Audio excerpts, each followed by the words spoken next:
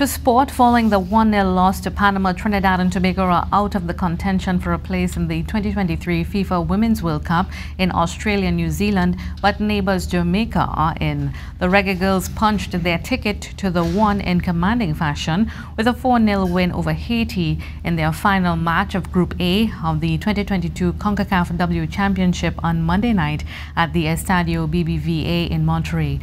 A double from Manchester City's Khadija Shaw plus one each from Trudy Carter and Drew Spence account for the goals, which earned them their first ever CONCACAF W Championship win against Haiti in 3 attempts. The result means the Jamaicans have qualified for a second straight Women's World Cup, making it the second time in history that a Caribbean team has qualified for the tournament.